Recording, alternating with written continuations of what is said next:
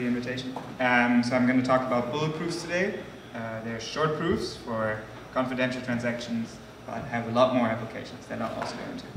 And this is joint work with Jonathan Bull from the University College London, Dan Benedikt is my advisor, and also Andrew Polstra, Peter, and Greg from Blockstream. So let's, I'm sure you've all been to, I think this is from blockchain.info. This is what, if you look at a blockchain transaction, that's what it looks like there. And the important thing to notice about this transaction is that it has like 2 inputs and 2 outputs. And the condition that needs to be satisfied for the transaction to be valid is that the sum of the inputs is greater or equal than the sum of the outputs, right? You cannot spend more money than you've put into a transaction. It's quite natural, but this will become very important here. So what actually, and then we also have the fee, which actually turns out to be the exact difference between the inputs and outputs. So this is a Bitcoin transaction, and what makes a Bitcoin transaction valid? So the first thing that a Bitcoin transaction needs to be valid is that there's signatures on the input. So you need to be authorized to spend the inputs. So you give the correct cryptographic signatures, and then also you need to make sure that the inputs aren't unspent. So there's unspent transaction outputs, UTXOs. Obviously you can't double spend money. And then this third condition that I just mentioned, the sum of the inputs is equal to the sum of the outputs plus the fee. So Bitcoin, let's talk about a little bit about privacy in Bitcoin. So Bitcoin is neither confidential nor anonymous. So anonymity in cryptographic transactions means that the transaction graph is hidden in some way, so that I cannot tell who is sending to who. So in Bitcoin, right, like one of the claims of Bitcoin is that it's anonymous, and it's true that from the address you can't tell necessarily who. There's no real name. It doesn't say Benedikt Bünz is sending 1.49 Bitcoin. But still, right, there's lots of linking, and you can easily link transactions together, and there's been lots of de-anonymized papers and research on, and there are even companies that actively try to de-anonymize the Bitcoin network. And it's also not confidential, and confidential means that the transaction amounts are hidden. And that is what we're going to focus on today. So basic confidentiality means that I cannot see how much is being spent. I might be able to tell who's paying whom, but not how much. And if you think of like popular payment systems that are not blockchain based, Venmo being the primary example, you can see who's paying whom, and you can see some funny emoji what they're paying for, but you cannot tell, it doesn't say how much is being sent, right? That is hidden, even if you choose to make the transaction public.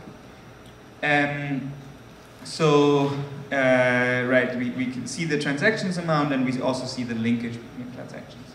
So the problem about transaction amounts being in the clear, this really makes Bitcoin and other cryptocurrencies less usable for businesses, right? Because say a company wants to pay their employees in Bitcoin, then all the salaries will be public, right? You might not want your salary to be public. It might be okay though to have it in the public, to see in the public, right? That there's a public record that I'm an employee of Stanford University. I don't care. Actually, my salary is probably also public, but I don't really care that anybody can see who my employer is. But I care more about my salary being private or being confidential. And also, say I have a supply chain, right? I use the blockchain for supply chain management. Ford wants to pay Michelin for its tires. It might be okay to say, everybody can figure that out, that where Ford is buying its tires from, but they don't want to say how much they're paying per tire. That's a very important business secret. So this is why confidentiality is important, even if you don't care that much about anonymity. Right? This is an orthogonal goal. You might also very much care about anonymity, and these things can go together. But even if you don't care about anonymity, you could very much care about confidentiality. So this is why Greg proposed confidential transaction. And interestingly, old eCash systems kind of all had some notion of privacy and some notion of confidentiality and also anonymity built in. And it was only really that the blockchain with its public verifiability that didn't somehow naturally support confidentiality, because that made things a lot easier. So the idea of confidential transaction is replacing these amounts with what we call a cryptographic commitment. So you can imagine a cryptographic commitment just being like I'm putting a paper, I'm writing down a number and putting it in the middle of the room and then putting a piece of paper on it, or I lock it in a box, say, right? And the important thing is that you cannot tell, right? If the paper, my amount that I've written down, if that is hidden, then you cannot tell how much. So I put it in, right? I write a number on a piece of paper, put it in a box, put the box in the middle of the room. You cannot tell what number I've written on that paper. But if I want to open it to you later, then I can only open it to the number that I've previously written down. I've committed to that number. There's no way to open the commitment to another number. And it turns out that we can do that cryptographically using, for example, something called a Pedersen commitment. So this is what a commitment to a number x using some randomness r looks like. It's g to the x times h to the r. And it's important that the discrete logarithm between g and h is unknown. Doesn't matter if you don't know what that means. But say I want to, so here, instead of sending 533 units, whatever, yeah, I'm going to commit to the number 533 using some randomness. And then only if so this perfectly hides the amount that I've committed to, but if I want to open it later, then I can only open it to the amount that I've previously committed to. So now we have these confidential transactions with these commitments, and the commitments don't reveal the amounts that are being sent, but there's an obvious problem here, right? How do I check that this transaction is valid? How do I check that the sum of the inputs is equal to the sum of the outputs minus the fees? And it turns out that that check is actually not even sufficient. Even if we had a way to check that, that is not sufficient. And the reason is, and this is a check that is so trivial that I didn't even mention it before, but you even do this in normal transactions. The reason is that I could commit to a negative number in the output. I could commit to minus 10 Bitcoin. And then, so say I've, right, like I've inputs of 2 and 3, that equals 5, and then I commit to minus 10 and plus 15. Then this equation holds true, right? The sum of inputs is exactly equal to the sum of the outputs. But now suddenly I have this one output that is negative, and this other output that is much larger than the input. So I'll just disregard the negative money that I've created, and now created new money out of thin air. Basically, I've created inflation. And the even bigger problem with that is inflation where no one can tell that this inflation was created. It's silent inflation. So that is, of course, so how do we check not only this condition, but also the condition that the outputs are positive, which in some ways, this actually turns out to be the much harder check, cryptographic. And so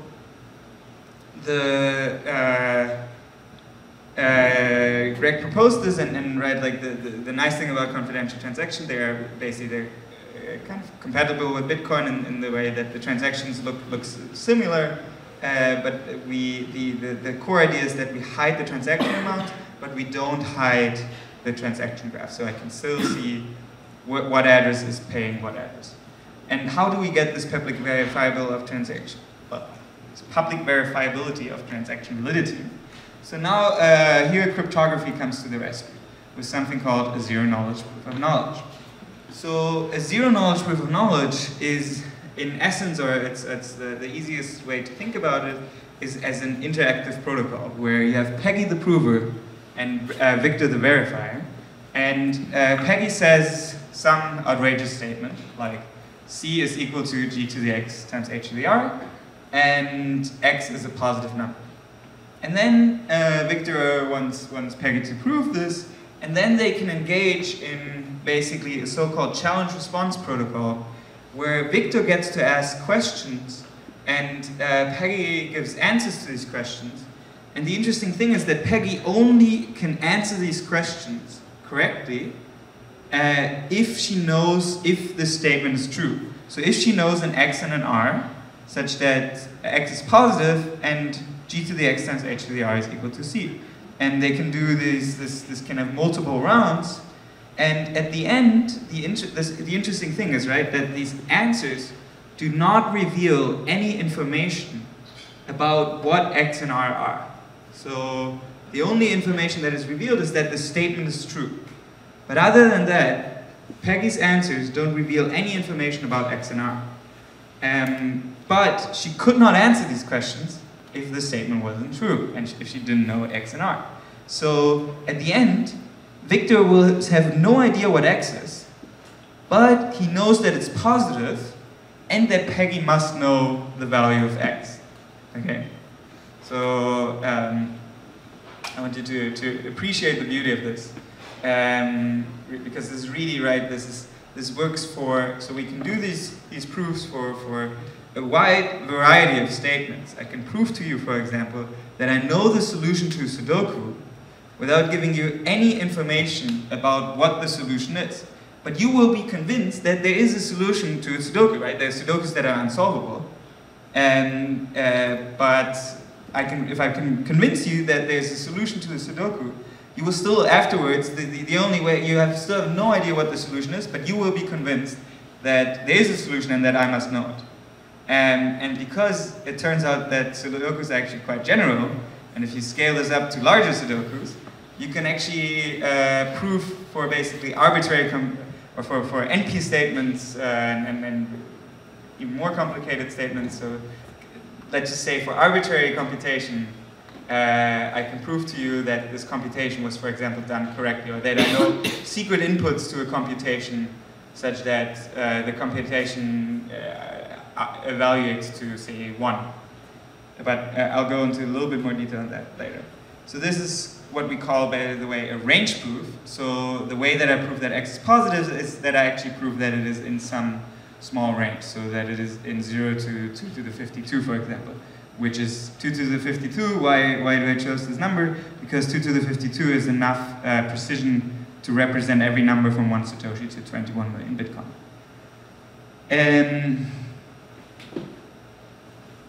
By the way, it's an interesting question whether 52 bits, like whether you can actually say everybody was really using Bitcoin, and whether 52 bits is actually quite enough. Like, it would be nicer if it was 64 bits, not 52, because it might be if every person in the world is using Bitcoin, and we really want to represent all all the unfairness in the world and all the different wealth distributions, from the poorest person in the world to Bill Gates or to Satoshi Nakamoto, then you might actually need more precision, and it's but well, who knows. And the interesting thing was, right, what I showed to you was an interactive proof, but it turns out that we can make this into a non-interactive protocol, where Peggy just writes down a proof, on a piece of paper or using a computer, and sends the commitment and the proof along, and Victor can check that the proof is correct, and is then convinced that that C commits to a positive number. And the interesting thing is that this is actually, so this is a publicly verifiable proof. So I could put the proof on the blockchain, right, and then anyone is convinced that, for example, my transaction outputs are positive. So how do I do this a little bit more concretely?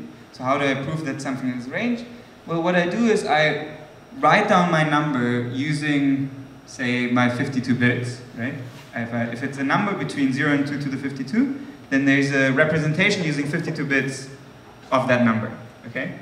And then I commit to every bit. So I send you a commitment to every single bit of that number, and I prove to you that every commitment is to either 0 or 1, so that it is a bit.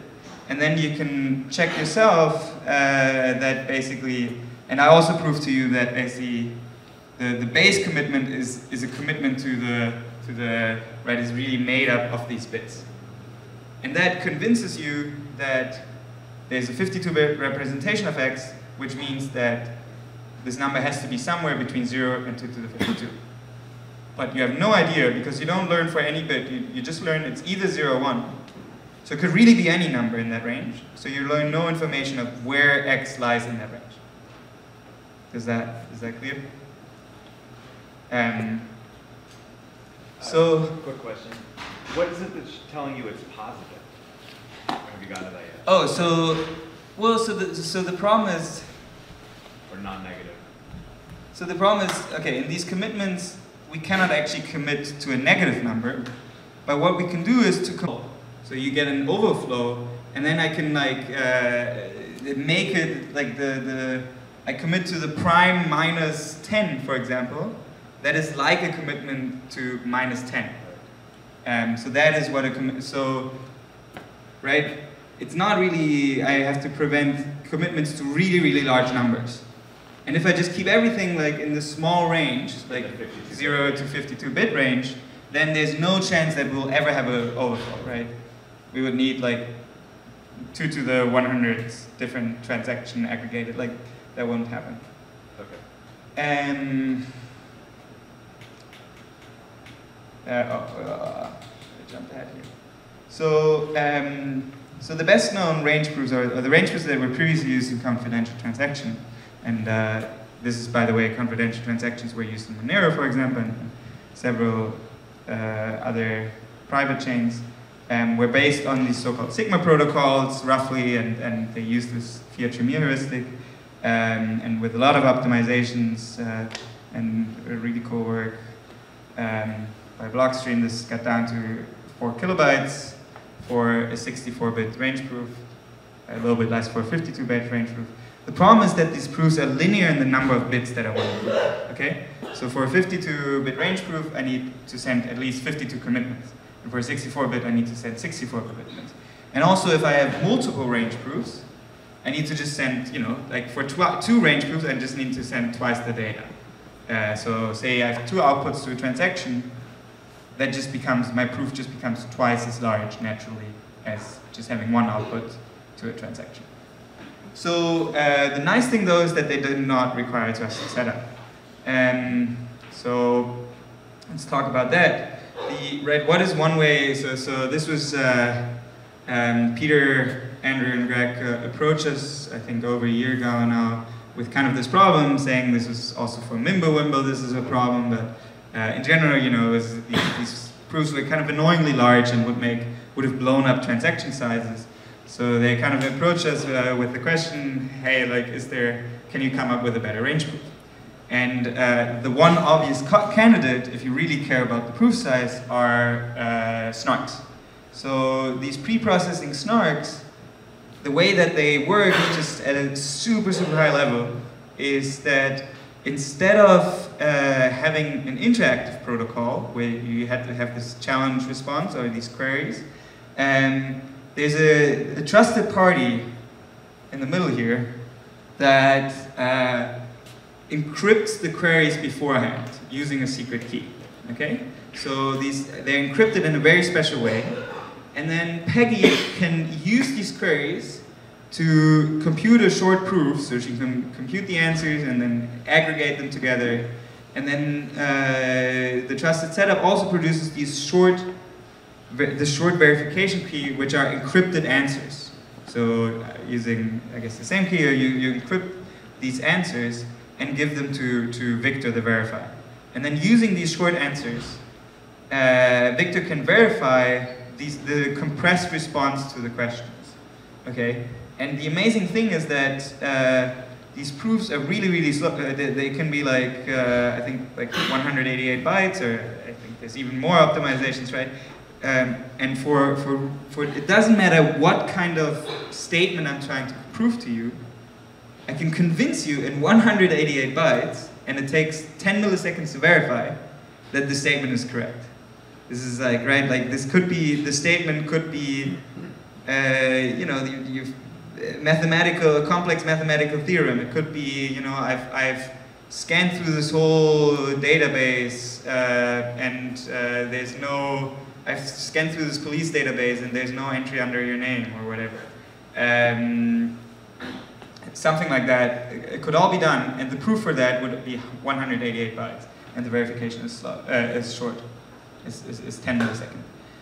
So the problem with this trusted setup is that if the trusted setup is malicious, then, so cooperates with the prover, then you can create fake proofs. So I can create proofs for statements that aren't true, right? I can tell you that this number is within 0 and 52 bits.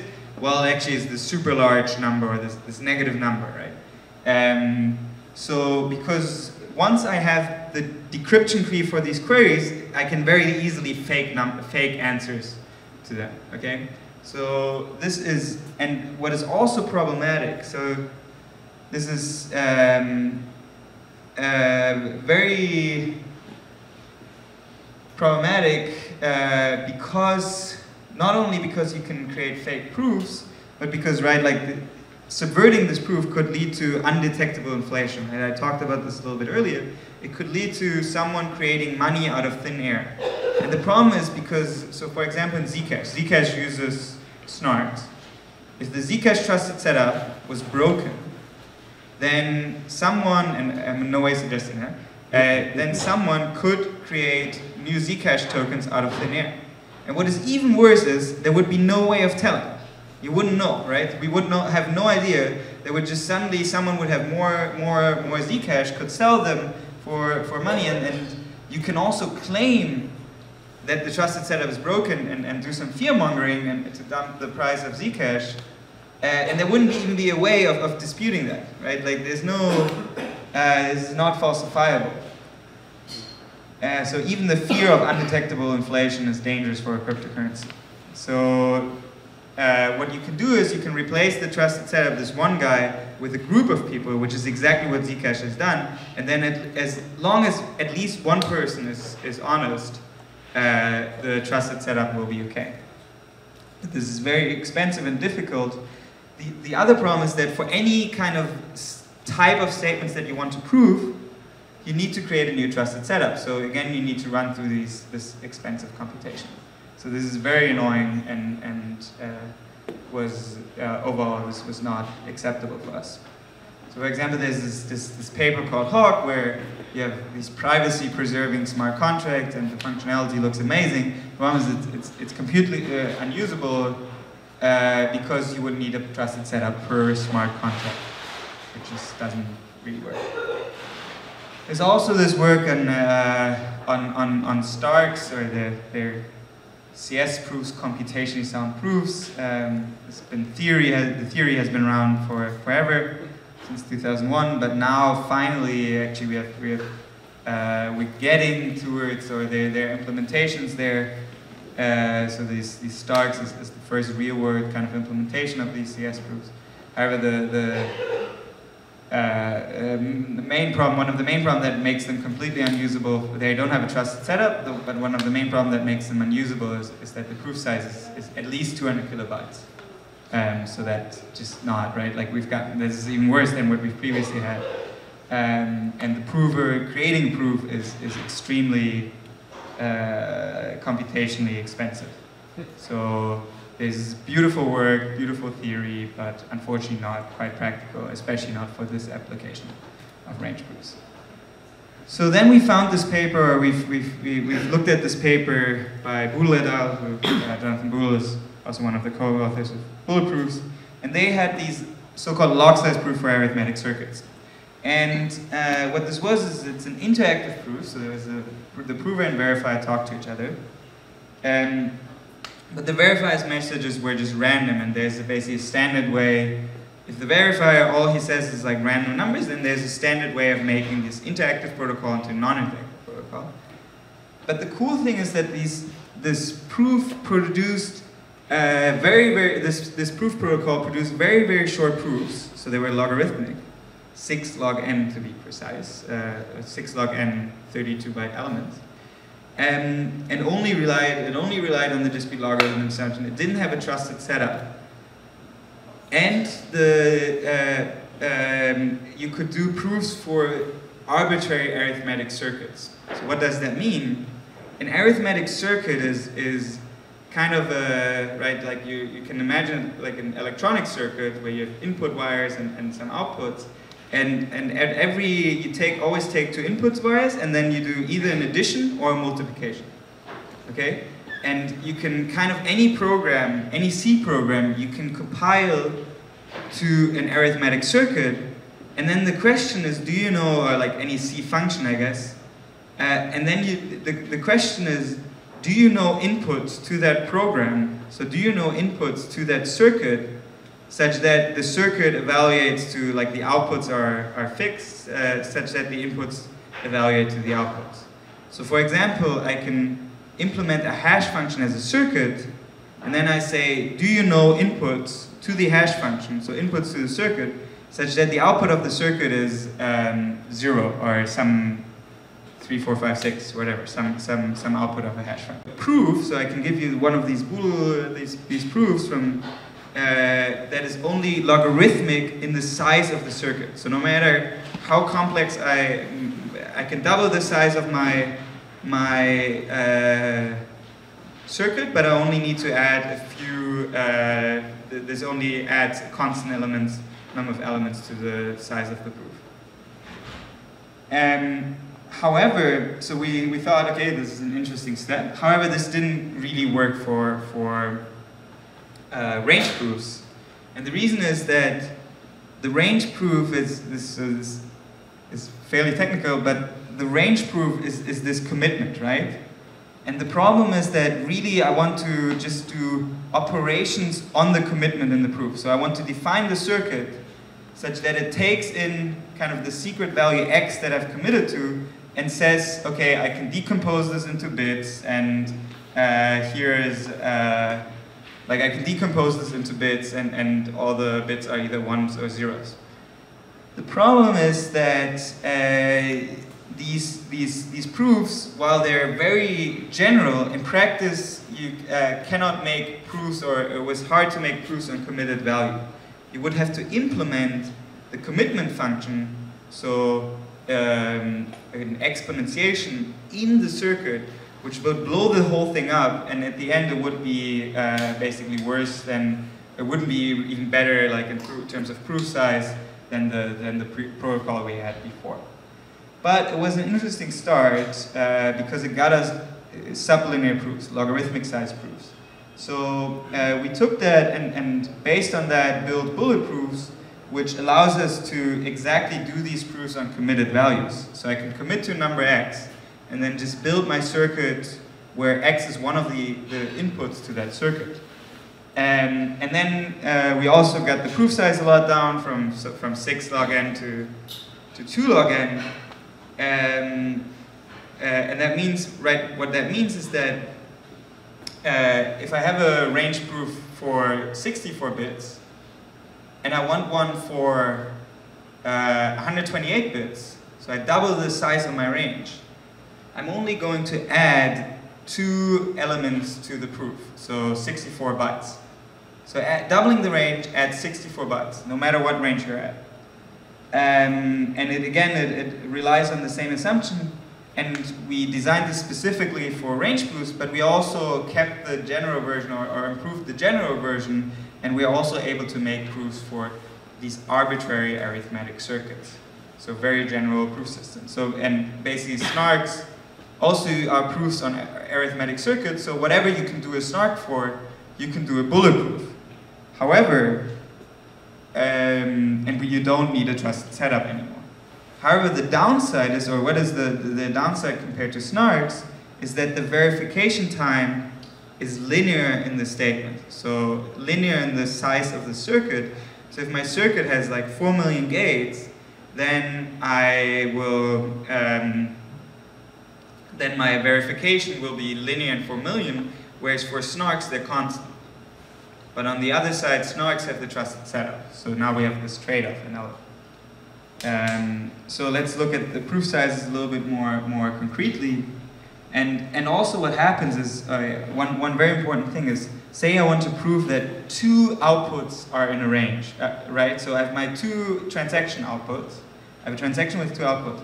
And I want to prove that both of them are in a range. Because of the log scaling, this is only 64 bytes more expensive than doing one range proof. So we'll see this here. So we're already, for a single range proof, Bulletproofs is a lot better than the old CT range proofs. So 670 bytes versus 4 kilobytes. However, if you have two proofs, then the old range proof grew linearly. The new range proof grows by 64 bytes. And then say you have 10 proofs, then right, like, so the top line is the old range proof, the red line is Bulletproofs. You grow by, you know, it hardly grows. It's 928 bytes. You'll be hard pressed to ever get this over a kilobyte. So the more transactions, the more outputs your transaction now has, the smaller the relative size, or the bigger the improvement gets for your proof, for Bulletproofs versus the old range proofs. And SNARKs are obviously they're constant size, 188 bytes, but they have their trusted setup.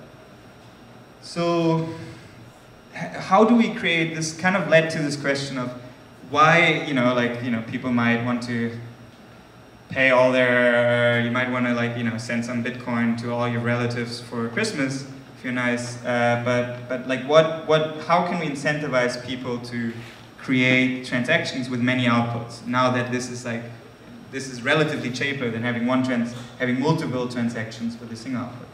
So there's this protocol called CoinJoin where multiple people can join their transaction together. So the question is how can we have a CoinJoin of these three Peggies that don't really or they don't fully trust each other, but they want to create one single proof that all of their commitments, so all of their outputs are within a range, without having to reveal the secrets to each other, right? They don't want to send each other the transaction amounts. They just want to do a CoinJoin protocol to join their transactions together. And it turns out that, so we designed this very simple, right? They could just concatenate their proof, but that would grow linearly. So we designed this simple, it's called an MPC, a multi-party computation. So we designed this very specific, secure multi-party computation that allows them in just a logarithmic number of rounds and logarithmic communication, or a constant number of rounds and a little bit more communication, there are trade-offs here, to create this joint proof together. So we basically allow them to CoinJoin. We have this custom protocol that allows Bulletproofs and CoinJoin to work nicely together, and that will help creating transactions with more outputs that are now the proof size relative to the number of outputs gets very, very low. So what is let's summarize the result of Bulletproofs, how Bulletproofs can help confidential transaction, and all of this basically carries over to Mimblewimble. So 670 bytes instead of 4 kilobytes per range proof for a 64-bit range. But the important thing is the aggregation, right? You double your range, you add 64 bytes. And you double your precision, also adds 64 bytes. So really, right, the more output that you have, the more impressive this gets. And the overall result, if you don't assume that the transactions change, so you don't have more outputs per transaction, which you would assume that this will happen kind of through incentives and whatever. But even if you just apply this to the UTXO set, with confidential transaction previously, the UTXO set would have been 160 gigabytes, which is hard to keep in memory. But now, applying this would make the UTXO set only 17 gigabytes. So a lot more practical than what we previously had. And this built-in simple CoinJoin protocol for combining confidential transactions.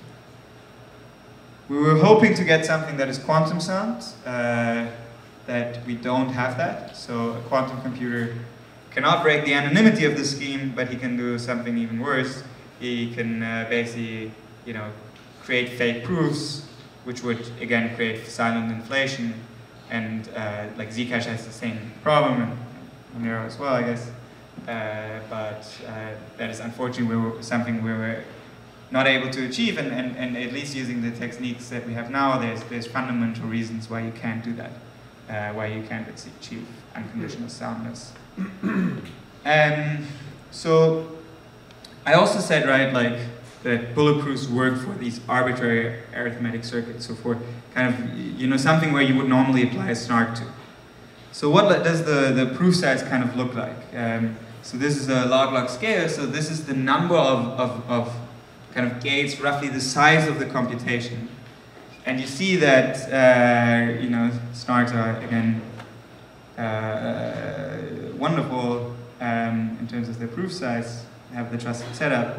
And STARKs, these are kind of estimates from the paper. It's,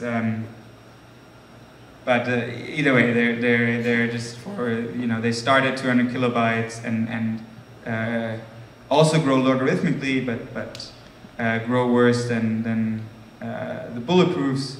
And right, bulletproofs are a lot shorter than STARKs in their current construction can ever be. So STARKs are, yeah. And so why did I put these numbers? So 4 million gates is roughly what a Zcash transaction, the circuit for a Zcash transaction.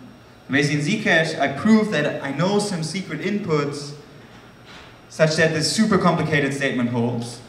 And the statement so so I know basically a coin that has not been spent, and you know I also have to do a range proof in there. But basically doing that, that takes 4 million gates, and the bulletproof proof size would be 1.8 kilobytes, whereas the STARK proof size would be 455 kilobytes, so completely unusable, and the SNARKs are only 188 bytes. There are lots of improvements to the Zcash recently, and they will use a much more efficient circuit, kind of a smaller circuit, that however does the same thing.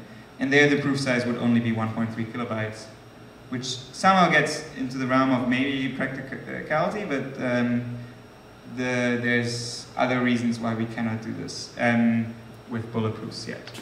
The main reason is that verifying a transaction would take too long. So for Zcash, you still definitely need SNARK.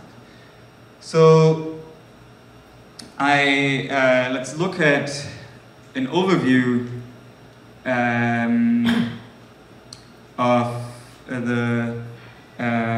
actually, are there any questions maybe at this point about confidential transactions, about bulletproofs? We can also, we can have a more in-depth question round, so really, yeah, core, if stuff that you haven't understood correctly, yeah. I have a really stupid question, potentially. Do you need to keep, no, definitely stupid. Do you need to keep track of the X you committed to, or you can, is it either encrypted as part of the transaction, or can you derive it afterwards if you only have the private key? So the way I've described, you would have to keep track of both you would have to keep track of the X you committed to and also the randomness that you use. But you can, you can think of that as kind of your private key now. So it just gets bundled up in the private key for that? Yeah. There's other ways you could use, not partisan commitments, you could use a different commitment scheme where you would only have to keep track of a private key. But in general, you have to know, yes, you have to keep track of how much money you have.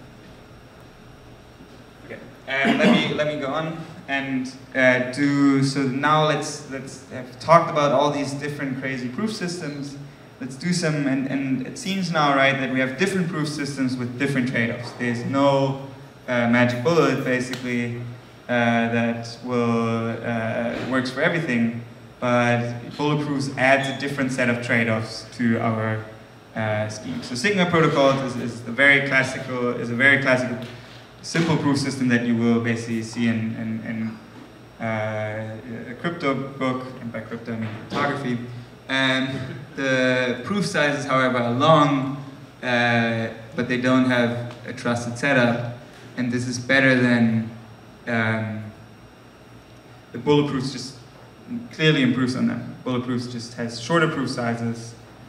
The verification, they're both asymptotically linear, but it turns out actually that the bulletproofs verification is extremely fast, and I'll talk about that.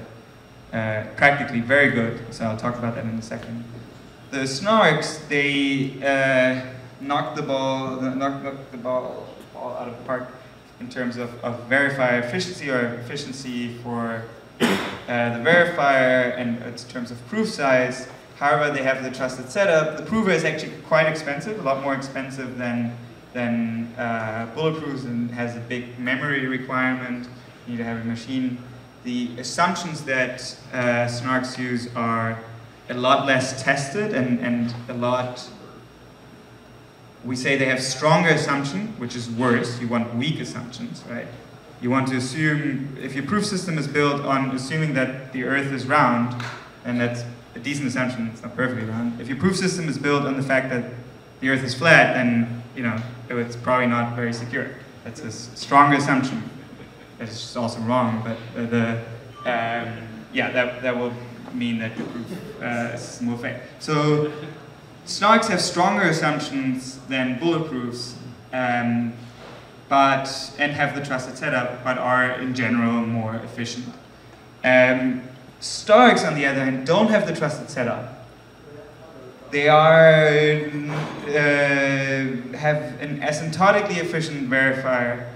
The proof size is short in terms of asymptotics, but large in practice, right? It doesn't grow much the bigger the statement that you prove, but it starts at 200 kilobytes, which maybe, for example, for the confidential transactions, that was an absolute no-go.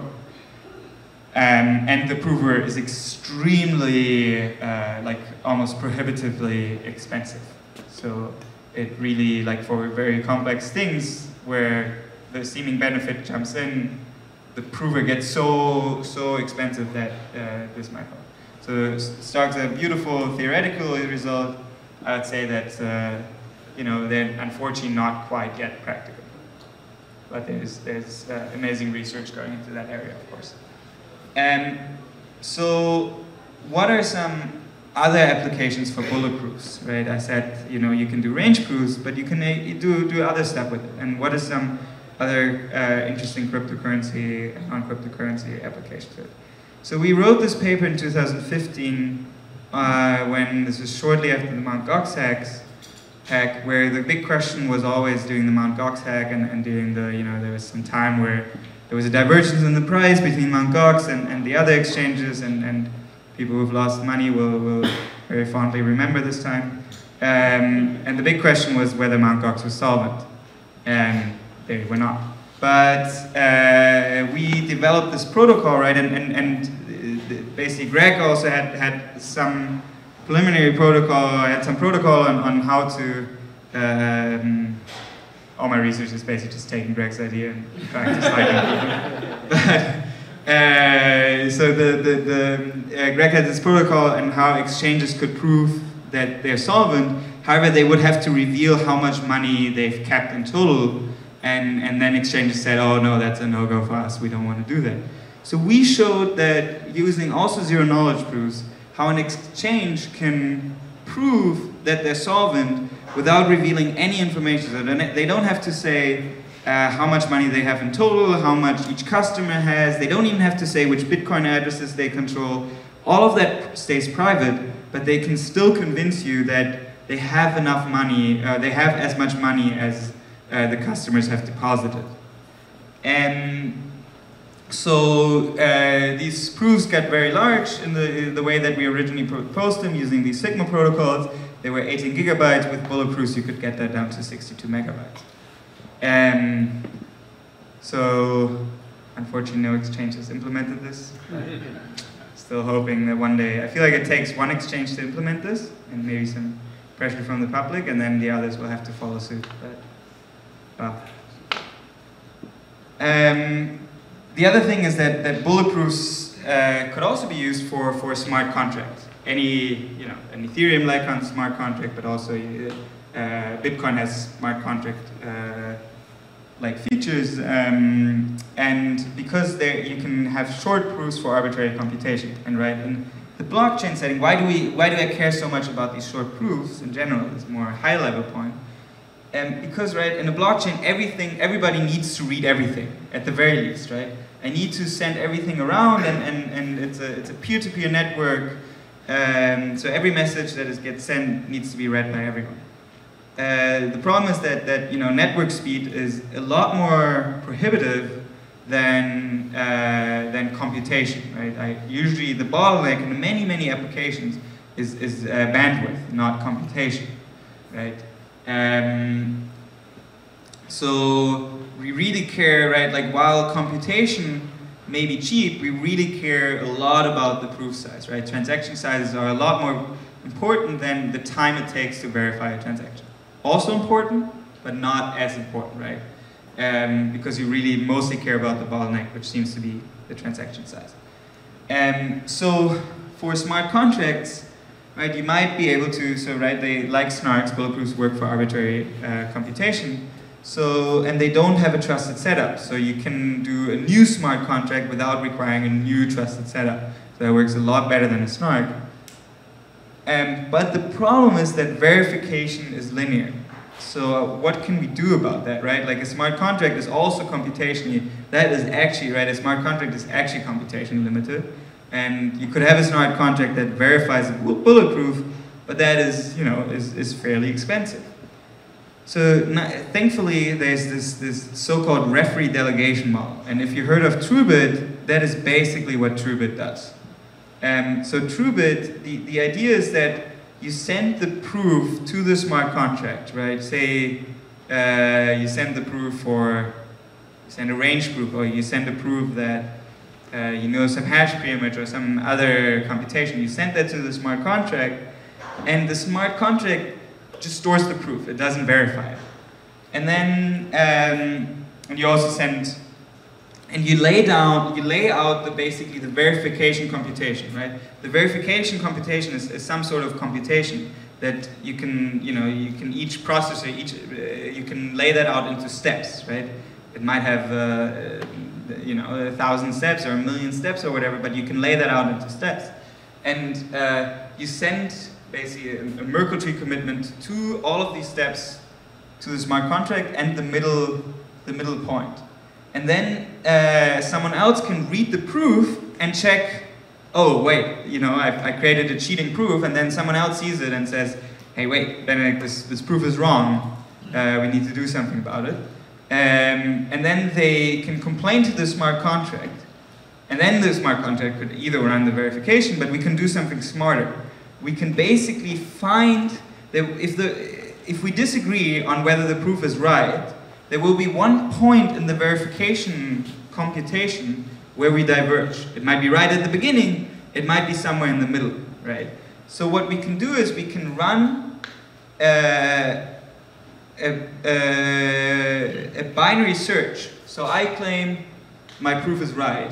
You say it is wrong. I've run the verification, and at point like in the middle, the value should be this. And I say, okay, I agree that it's in, like basically I could disagree with that point. I'm saying, no, it's this. Let's find the point. Okay, then we know that we must disagree somewhere in the first half of the transcript, right?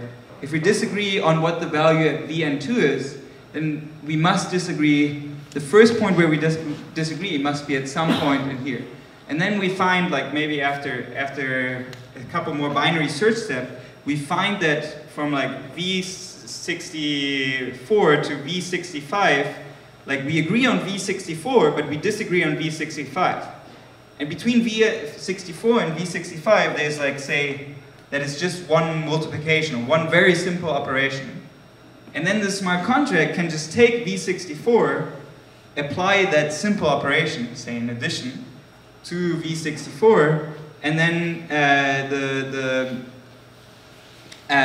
the smart contract can verify and check who of the two of us, if I, the prover, or the challenger, was correct.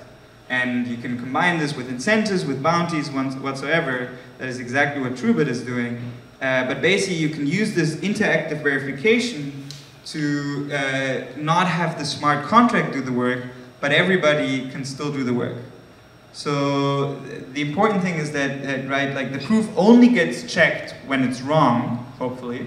And even then, the smart contract only has to do a logarithmic number of work and not a linear work. And all the work is done off-chain. So this is kind of a nice marriage because, right, the only thing I can just post the proof on the chain because it's small. I don't need to send something. If I had a long proof, then even posting that to the chain would be very expensive. Yeah, so it's log T rounds and log T communication. There's also this, I might actually skip over this, but there's another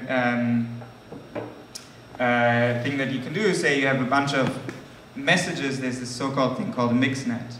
So if this was originally designed, it's not just a cryptocurrency application, but if I had, say, a bunch of emails, right? We all have some emails and we want to hide who's sending to whom, or we have some encrypted emails, then we can use what is called a mixnet to basically shuffle them up in a way that no one will be able to tell which input, which mail from whom goes to which recipient.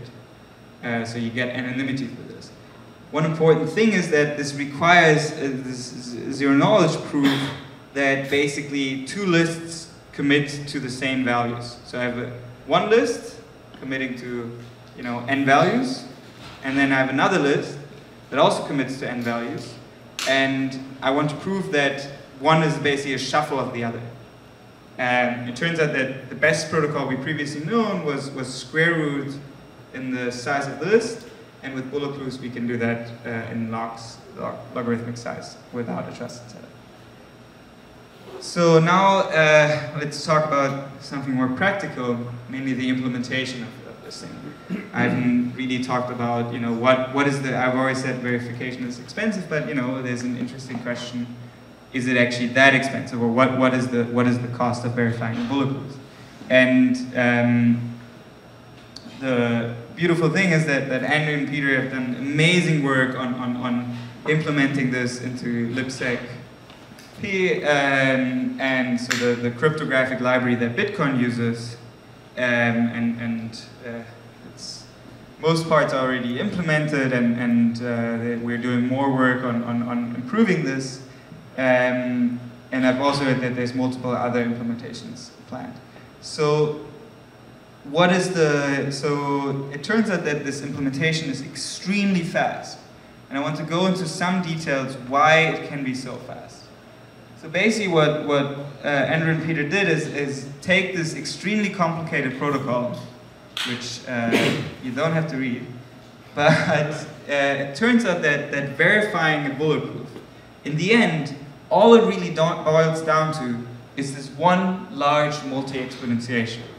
For a size circuit of size n, the multi-exponentiation is of size 2n. So I have my different generators, g1 to g2n, and I raise it to some exponents. And this is really the majority of the work. Just check whether that is equal to 0. That is basically the main check that I need to do when I'm a verifier. There's some other stuff, but this is the expensive part of it. So it turns out that there's this is a very well-studied problem of how to do this multi-exponentiation fast, and it turns out that it actually scaled sublinear. So if you look at, so this is for a range proof, and if you just look at the number of bits of the range proof, you can't really tell the sublinear part, but the important takeaway message is that a 64-bit range proof takes 4 milliseconds, and I think we've even gotten that down to, I think the nearest numbers are 2.5 milliseconds, but they change by the minutes, but let's say it's less than 4 milliseconds, or on the order, not much more than 4 milliseconds, that's what I'm going to claim, which is even faster than verifying a SNARK, right? I've said this whole time that verifying SNARKs is so fast. The beauty is that for the specific applications of range proofs, Bulletproofs is actually even better. And verifying a SNARK is much more expensive. Of course, this is a little bit, this is bit of a misrepresentation, because if I want to prove a lot more complicated statements, the kind of the linear part of bulletproofs will grow until it surpasses SNARKs and at some point also STARKs, which do not grow linearly. STARKs grow logarithmically and SNARKs do not grow at all. So, however, okay, so this is nice. We can verify. In the that slide, it says proof time in NUS. And microseconds. Microseconds. Yes. So it's 4 milliseconds because it's 4,000 microseconds. 1,000 microseconds is 1 millisecond. So, you know, in real time, this is all very fast.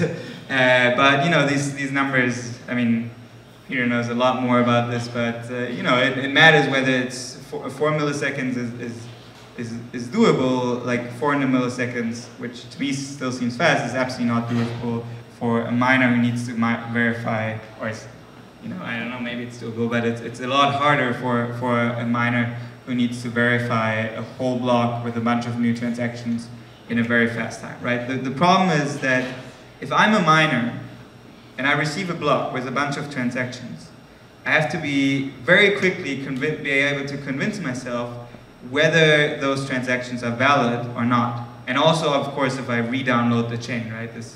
I have to very quickly verify that all the transactions are correct.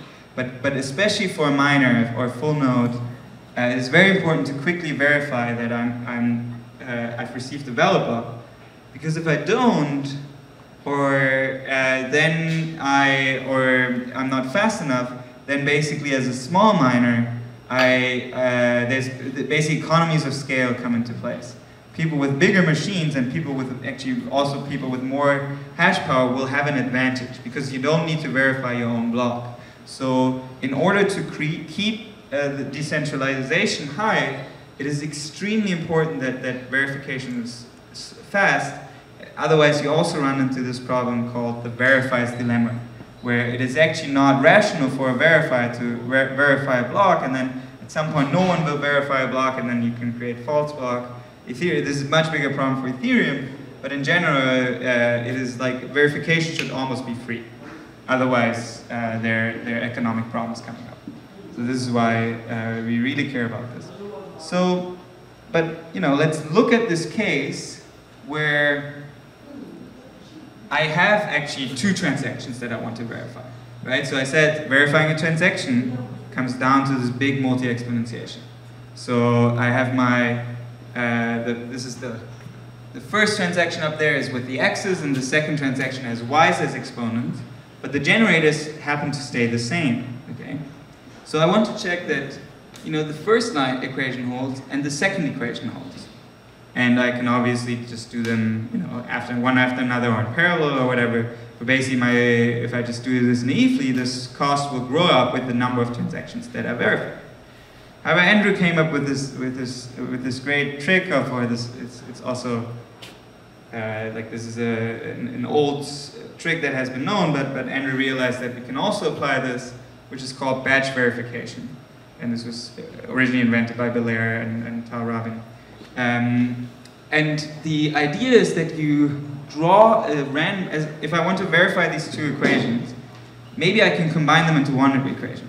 So I draw a random alpha, so just some large, out of some large space, you know, some 40-bit alpha, and multiply the first, or raise the first equation to the power of alpha, and then multiply it together with the second equation. So what do I get? I get g1 to the alpha times x1 plus y1, and so on and so forth. And clearly, if the first equation holds, this will also hold. However, it turns out that if my alpha is random enough, then it is very, very unlikely that the second equation will hold, but the first 2 won't. So verifying the second equation is as good as verifying the first 2 equations. Okay? Does that make sense?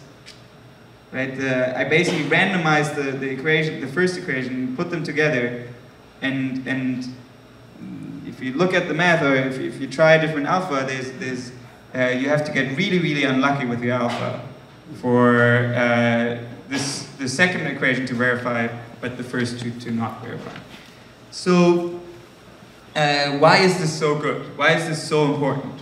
The expensive operation is the exponentiation, not the scalar operations. The scalar operations are relatively extremely cheap. So basically now, no matter, right, because I can combine two transactions and I can actually combine all of my transactions in a block, I still only have to do one multi-exponentiation, and the size of the multi-exponentiation doesn't grow. It's still, you know, say I have a 64-bit range proof, it's still going to be, I guess, 2n, so 128. I only need to do a couple more scalar operations, so suddenly my verifying the second transaction is a lot cheaper than verifying the first transaction.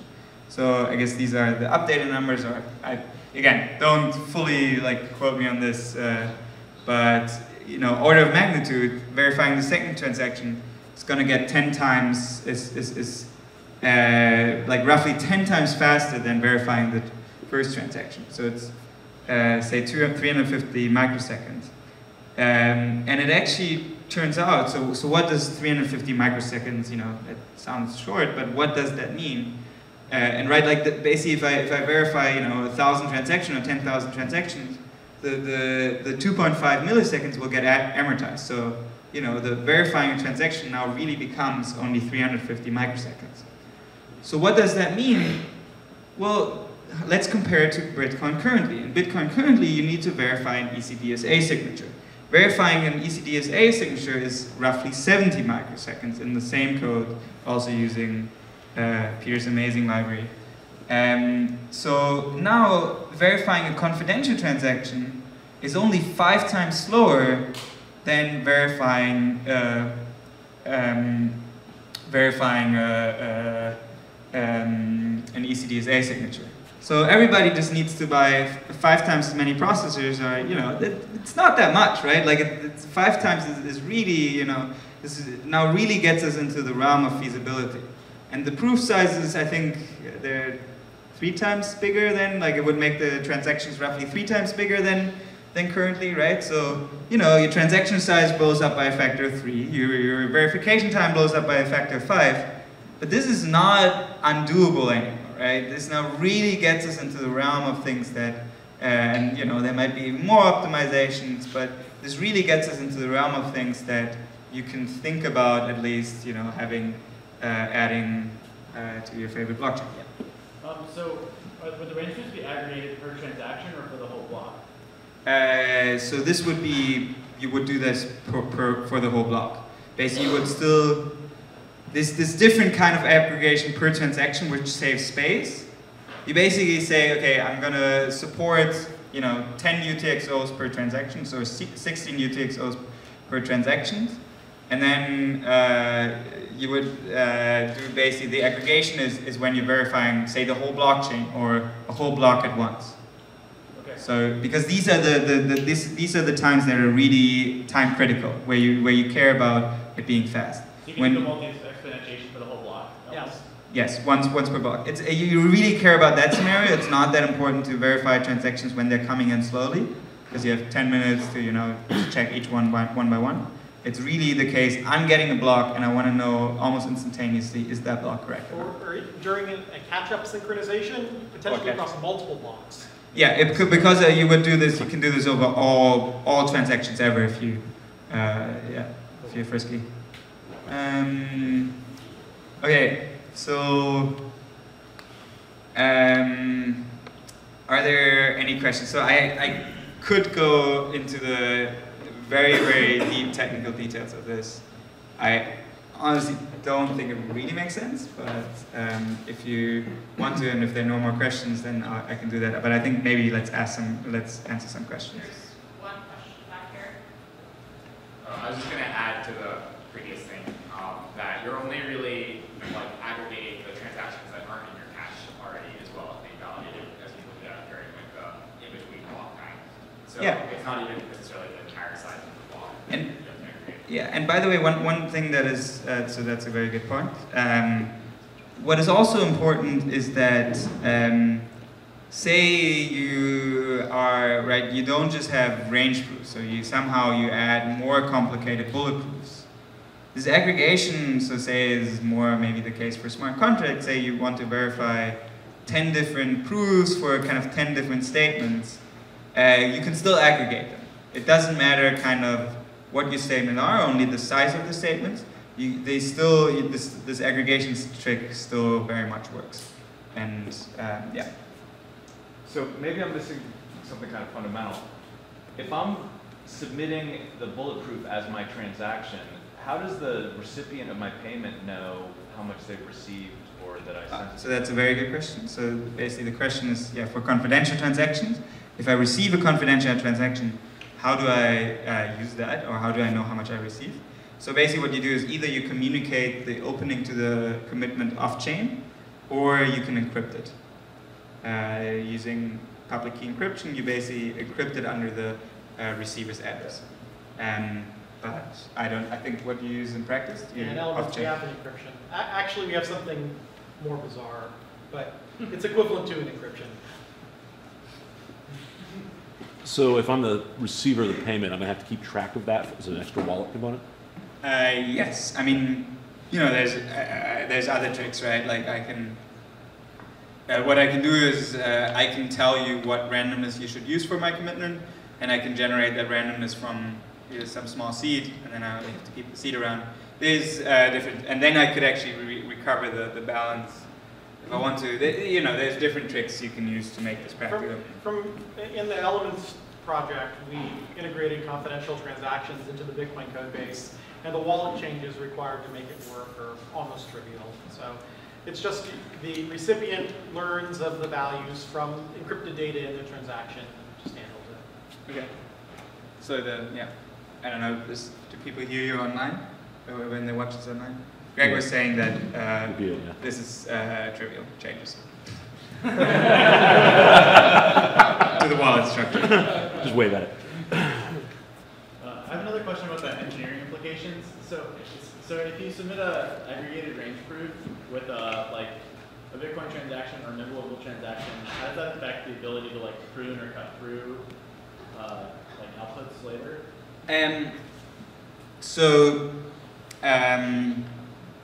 You need to keep the bulletproof around. No, you don't. No, you don't. Okay. Give me a microphone. Here. Yeah. So it depends if you're talking about like a Bitcoin-like style or Mimblewimble-like style. In the Mimblewimble-like style, you keep the range proofs around. Yes. So you do it in that case. In a Bitcoin-like style, like we have in Elements, the range proofs are witness data like transaction signatures. So after you verified them, you would forget them on a prune node. But it's just a different trade-off in those models. What about Mimblewimble? Do you have to keep the full range proof for outputs that have been spent? Like if it was aggregated? Yeah, it would limit some of the pruning in Mimblewimble if you were aggregating there. Yeah. Okay. I'm going to disagree with what you just said. Okay. Because you're talking about two different validation models. In a model where I want to keep the data to prove to you trustlessly that the entire history of the chain was valid. Yeah. In Bitcoin, I would need to keep the range proofs around just as in Mimblewimble. Yep. And if I only want to convey to you enough information to validate future changes, you actually need to keep the range proofs around them. But you don't need them in Bitcoin then. Yeah. So. Fair enough, but the aggregation doesn't have an implication there. Okay. Thanks. Thank you. Any more questions? Yes. So, what's the future for bulletproofs? Yeah. Are So there plans to incorporate it in Zcash or Bitcoin? Or So the question is, what are the plans for bulletproofs? So I think that Monero is planning on implementing this. That is what I've heard, and that will be somewhat exciting and slightly scary. Because, this is new. This has been. We've submitted it to an academic conference and it got accepted and it's peer-reviewed, right? This is not just some idea that we came up with, and we have a security proof. However, in general, the deployment of cryptography the speed of deployment of cryptography that is seen in this space is incredible and has never been seen before and has never been tested before. And you know, it would be extremely exciting, but yeah, it's also not, you know, this is not as well tested as an ECDSA signature or a Schnorr signature, where we, you know, this has been around for I don't know, 20 years, 30 years, yeah. Well, you'll be somewhat confident after a month after it's been deployed. Yes, when it's, yeah, that is true. So, actually, no, that is not true. That is unfortunately not completely true, because unless that person tells you how it's broken, it will just create silent inflation and will be bad. Can I make a comment on that? Yes. So actually, Monero gives a great example for this, because Monero was unsound for the first couple years of its existence, where you could, at least theoretically, create coins out of nothing due to implementation flaws in the ring signature stuff. So one of the interesting challenges with this whole area is, even if the math is all solid, as an implementer, we don't necessarily know the gotchas on what we might implement incorrectly. Like often the sort of math at the paper level doesn't tell you all the little corner cases that you have to catch for, all the special subconditions. Yeah. And so when you implement a digital signature validator, lots of people have done that, and the footguns are well known. But implementing zero knowledge proofs, the footguns aren't as well known. And in fact, a lot of these systems have a property that if you get things wrong, they still work in the honest case. So you can't always tell when they're broken. Yeah, that is a very good point, right? And you know, the security proof says that the paper is that this protocol formally works and formally secures, but you know, there's so many gotchas, and so yeah, exactly Greg's point. And implementing this is, you know, do not try this at home, I would say, right? Like trust, you know, use, for example, lipsec, which is not yet, but you know, when we say it's ready, because this is a much more tested code, but at the very least, you know, one thing that should provide some confidence is that the math that is used, so the underlying fundamental assumptions, are extremely well tested. So it just relies on the discrete logarithm assumption. The paper looks extremely complicated, but it is just you know, exponentiations and additions, and there's no, you know, that stuff, at least it's well tested. And yeah. So yeah, sorry, I'm stuck on this earlier idea of the amounts. I can submit a transaction to the network with Bulletproof, and then I can sign a message or an encrypted message that tells you I just sent you 1 million. But I could tell anybody I sent them 1 million.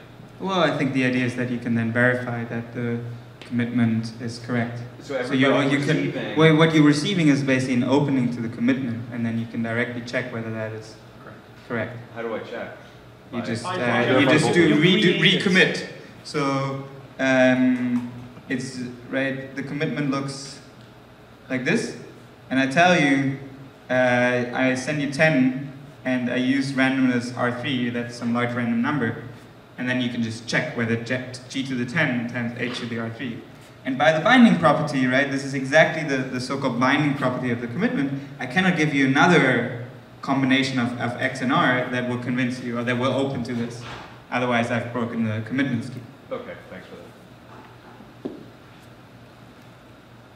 You compared the verifier speed before we talked about the big multi-exponentiation trick that you can apply to Bulletproof. Yeah. If we apply that, does the verifier speed Yeah. something comparable to SNARKs? So well, that really depends. So in the case of range proofs, it already beats SNARKs. So for range proof, like use Bulletproofs, it's already better. The big question is for more complicated statements. So people have proposed producing a SNARK for saying, you know, the entire history. I just give you the UTXO set. I can do this. I can give you the UTXO set plus a 188 byte that tells you this is the correct UTXO, 188 byte proof that tells you this is the correct UTXO set. There would be no more syncing up. You just get the UTXO set, and it would be impossible to produce, but at least in theory, the proof would still be 188 bytes and take 10 milliseconds to verify. And I can give you a SNARK that says here, you know, this really, like, that basically processes and compresses the entire history of Bitcoin into a single 188 byte proof. Not possible with bulletproofs in terms of verification time. Not possible with SNARKs, but only in terms of proving time. Okay. Well, thank you very much. Yeah, sorry, I don't have to plug to the website. So the website is crypto.stanford.edu/bulletproofs. There you can find the paper. I think at this point you might even be able to Google it.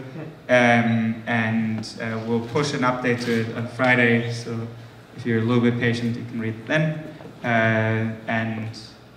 Yeah, also more, there's more links to code and whatever. A Java implementation will soon link the C implementation, and yeah, thank you.